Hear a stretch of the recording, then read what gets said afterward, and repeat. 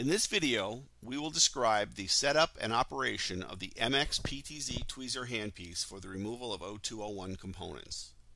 The supplied stands with the MX allow for tip and tweezer tip storage. Installing the tweezer tips is easy. Simply slide them directly into the tweezer assembly.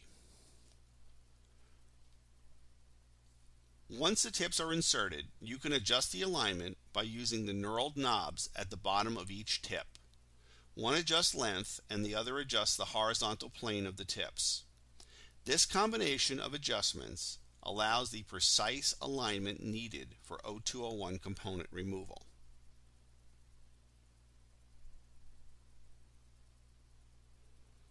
Once the tips are aligned and heated, you can use the supplied sponge for tip cleaning. You will notice the slots in the sponge which allow you to clean both sides of the tip simultaneously. Tin the tips with a solder approved for use in your facility and you are ready to go. In this video, we used a PCT 100 convection preheater to reduce the thermal shock to the PCB and components. Simply align the tips to the sides of your component and squeeze the handpiece. This squeezing action will melt the solder and secure the component for easy removal. Use the sponge to remove the components from the tips. Do not bang the tips to dislodge the parts.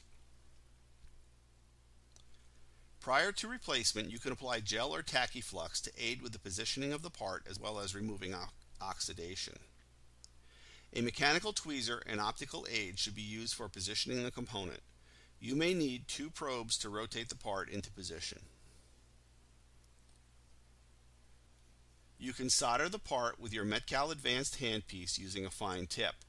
When hand soldering, make sure you contact the pad and not the component edge. This helps eliminate component cracking.